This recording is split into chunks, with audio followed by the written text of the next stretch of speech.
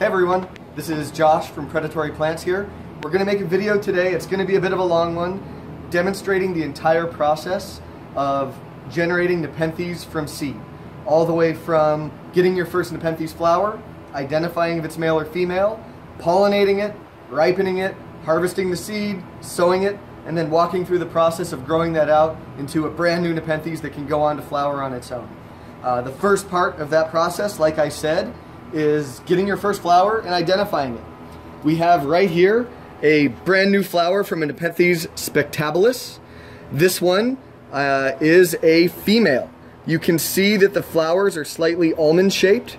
They're a little bit longer than they are wide, and that's the real indication early on of a female flower. So we have that right here. This is going to be a few weeks before this is ready to do anything. And now we're going to move around a little bit. It's going to cut around a bit, so it might be a bit jarring. We'll try to keep it to as few cuts as possible, but these are big established plants that we don't really want to move around the greenhouse too much. So let's go take a look at one of our males. What we have here is a male Nepenthes truncata. This is the one that we've designated Tyrant in our greenhouse. You can see, unlike the spectabilis, these flowers are almost completely round, or maybe even wider than they are tall. That's the classic sign of a male flower. They'll look like little balls and less like little almonds. And then you can see down here, this is an even fresher male flower. It looks like a little corn on the cob. And even at this level, you can see that they're extremely round all the way up. So that's a classic male. Let's go see what these look like in a few weeks. What we have here is a ripened male flower from the Nepenthes ventricosa that we have designated Victory. We've used this for some really great hybrids in-house here. You can see the pollen here on the end of these anthers is bright yellow. Some plants produce a lot more pollen than other ones. Some of the anthers of certain plants are red instead of this greenish gray color, but all of the males will be these balls with pollen on the end of them. Now what we're going to do is collect some of this pollen. There's a few ways to do it. Some people will take a brush or a toothpick and rub it on the pollen to take it that way. We generally just harvest the whole flower. So I'll sterilize my snips here. Just to make sure that there's no cross-contamination, especially with important plants for your breeding stock. I will take a pair of forceps and pinch the anther here and just cut the entire flower off at the base. And here you see I've extracted the flower. And then I'll just save that. And maybe I'll take another one just because I'm already in here. And pull that. Now let's go see what to do with this pollen. What we have here is a receptive female flower from a ventricosa by Northiana that we have in-house. And you see the flowers have opened up. They are indeed rather long compared to the male flowers. They have this drum kind of at the bottom here and a flat surface. This flat surface right here is the actual receptive stigma where you're going to put the pollen. You can see on the surface of the petals here and here that there's actually like a shiny fluid. And that's stigmatic fluid that's indicating that it's ripe and receptive to pollen. It's also giving off kind of a musty smell, and those are all signs that your plant is ready to go and take pollen. So I'm going to take the anthers that I harvested in the previous video. Here you can see them. This is the anther from the ventricosa, and here is the Sierga female flower. And I'm just going to apply the pollen directly to the stigma here. And so you see it really stuck there because the stigma is actually very sticky when it's receptive, and the pollen is also rather sticky. I'll do that, and then I'll just kind of tamp it down with my finger to make sure that it makes good contact. You can see it makes kind of like a yellow paste on there. And then I can go around and do that to as many flowers as I want.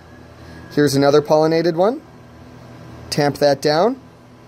And then I just go all around the flower and pollinate. And then of course you'll label where you finish pollinating and switch to a new flower. So let's see what this looks like after a little bit.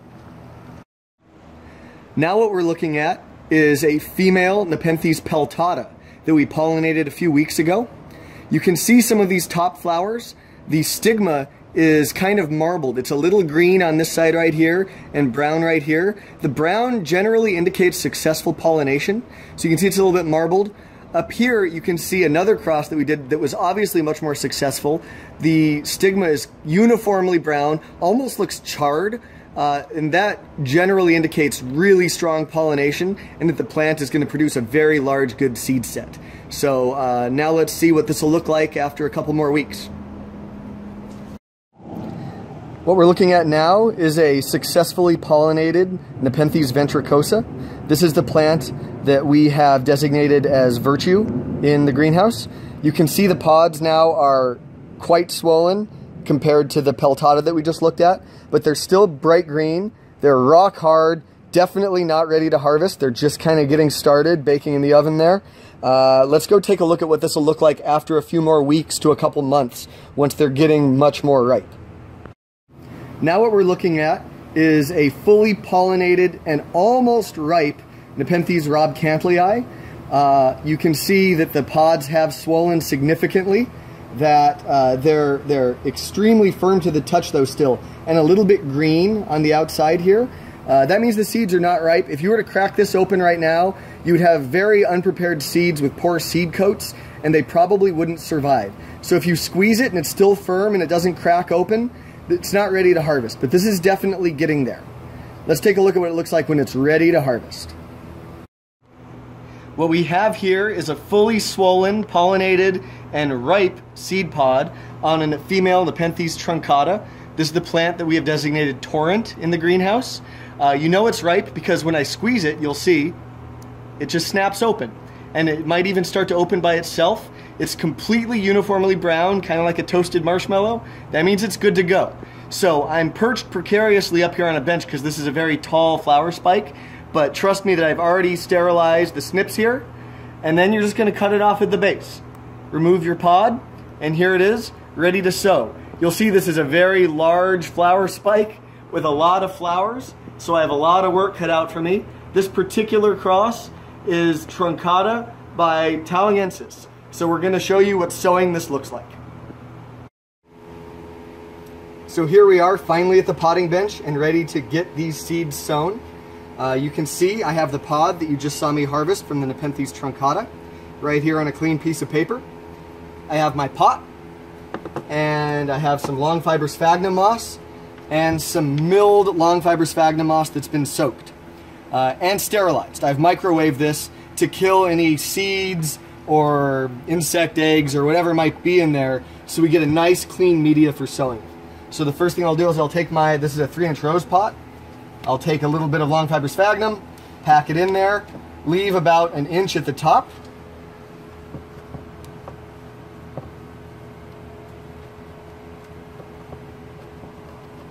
Like so. Take some of this milled long fiber sphagnum and press it down on top. Milled is usually better because it has less air gaps.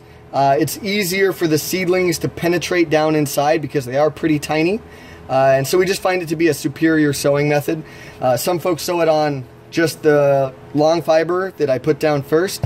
Some people will sow onto live long fiber sphagnum, but that can sometimes overgrow the plant. So we find milled, dried long fiber sphagnum to be best. I'll then take my seed pod, crack it open, and hopefully these are good looking seeds. They usually are. Yep. So you can see right here, these are beautiful seeds with nice big fat ovaries. That means they have a lot of energy in there, and they will be ready to go when I sow them.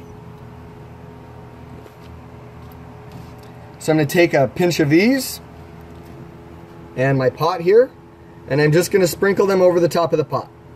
They'll stick down pretty well. Make sure they're not all bunched up anywhere. Take the rest of them. Now, depending on the seed set, the size of the seeds, and your own space constraints, you can choose how densely to sow these. With a large truncata like this, I will generally sow 1 or 2 seed pods per pot. This is actually a little bit sparse for me. This is going to be plenty of space for all of these to grow for quite a while without overcrowding. I would probably, if this wasn't a demo and it wasn't time constrained, sew another pod onto here, but that's all up to personal preference. Then I'll take a spray bottle with distilled water in it and just spray down the top. Make sure you don't scatter the seeds, but this helps get a really good contact between the seed and the soil that will continue to allow it to see the humidity, to soak up water, to fatten up, and eventually put down its first root and open up its cotyledons. So that is a ready pot to start germinating. Let's go take a look at what this will look like after about 8 weeks when it starts to germinate. So here we are looking at an extreme close-up of some pots just like the one you saw me sow. This cross is Fusca by Tivii. These were sowed almost exactly 8 weeks ago, and you can see that they're starting to come up in a big way right now. You can see they put up 2 little tiny leaves right here. Those are the cotyledons. And then some of the ones that have been open for a little bit longer, like this one right here, are even putting up their first tiny little pitcher at the end of their leaves, and right here. So these are great little demonstrations of what germination is going to look like, and we generally see a very consistent 8-week germination in our conditions. It will be different for whatever conditions you're growing them in.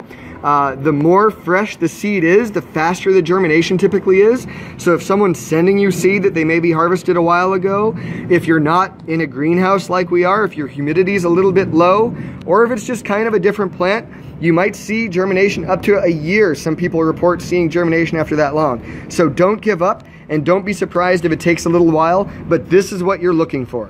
Let's take a look at what these will look like after 1, 2, and 3 years of growth. Well, here we are. You've successfully flowered a male and a female Nepenthes. You've pollinated the female. You've ripened the seed. You harvested it. You sowed it. And now you want to know how long before you have a nice big Nepenthes that you can brag to your friends about. Well, here we are. This is 1 year later with a common pot just like the Torrential Triumph that you saw me sow a few minutes ago, which is a truncata crossed with a Talingensis. This is a pot after exactly 1 year of Titanic Triumph. It's a different female truncata that we have, crossed with the same male Talingensis from the seed that we just sowed. So this is 1 year. You can see there's a bit of variation. There's some very big plants in here. There's some little ones down there that probably got shaded a bit and choked out by the big one. We could have maybe transplanted this a little while ago to prevent that. But this is about what you can expect after a year of good growing conditions.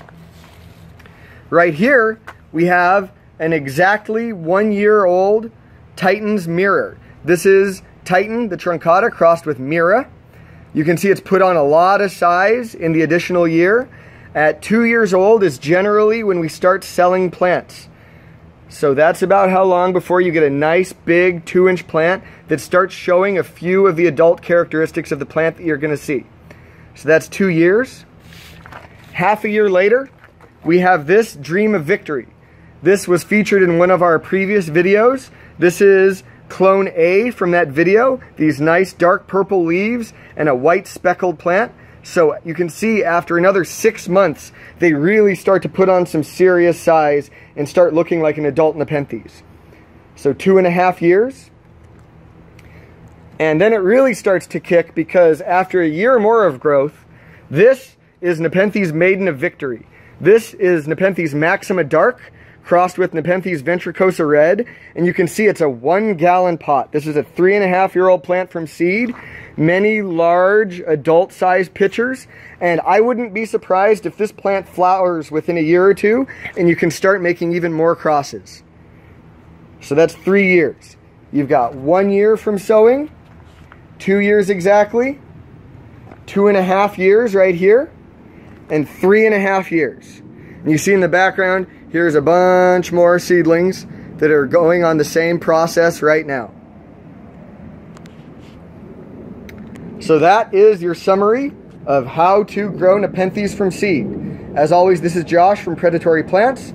You can take a look at more of our videos here on our YouTube page. Don't forget to subscribe. And please let us know if there's anything else you'd like to see in any of our future videos in the comments section. Thanks a lot.